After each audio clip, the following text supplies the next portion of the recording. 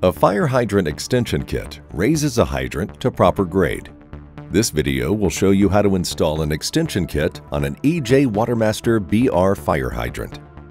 EJ extension kits are available for the 5BR250 as well as the 5BR350. Gather the tools you will need for this project. You will need a main valve combination wrench, a 15/16 socket, and a 15/16 wrench. Please always wear the required PPE. Begin by turning off the isolation valve located at the front of the hydrant. Turn to the specified direction of close. In this video example, close is in a clockwise rotation. We suggest you remove one of the caps to verify it is shut off and the pressure is removed from the hydrant. Once you are sure the water source is turned off, you can remove the bonnet of the hydrant. To do this, remove the 6 bolts and nuts from the joint at the base of the bonnet. Next, turn the operating nut in the direction of opening. This is an open left hydrant, so we will be opening it in a counterclockwise direction. Note, some hydrants are designed as open right, so a clockwise rotation would be needed in that case. Keep turning the operating nut until the bonnet stops upward movement. Once you have reached the end of the threads on the standpipe, you can lift the bonnet and gently set it to the side. Note that the 5BR bonnet weighs 80 pounds.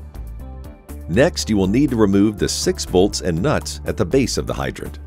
This will allow you to remove the swivel flanges that connect the traffic standpipe to the lower section. You can now lift the traffic standpipe off the lower section and gently set it off to the side. Please note that the 5BR traffic standpipe weighs 50 pounds. Next, you will need to remove the operating stem top and the stem coupling. Now you can install the hydrant extension kit parts. These parts consist of non-breakable stem coupling, extension flanges, extension stem, quad ring gasket, standpipe extension, food-grade grease, and 6-flange stainless steel bolts and nuts. To start assembling the kit, install the extension coupling and extension stem. Then lightly grease the quad seal ring. Carefully place the standpipe extension on the base. Our extensions are offered in 6-inch increments. We are using an 18-inch extension in this example. Next, secure using the 6 flange bolts. Next, replace the breakaway stem coupling. Note the breakaway coupling is always to be installed 2 inches above ground line.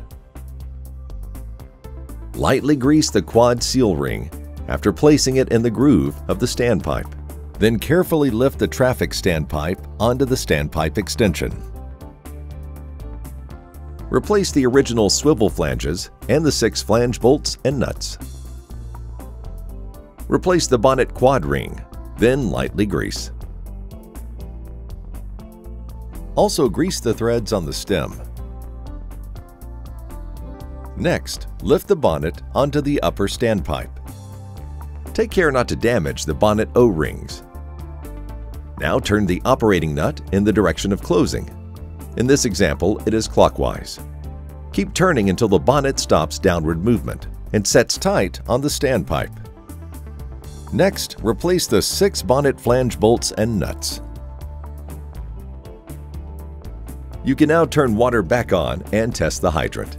Make sure there are no leaks and everything is working properly.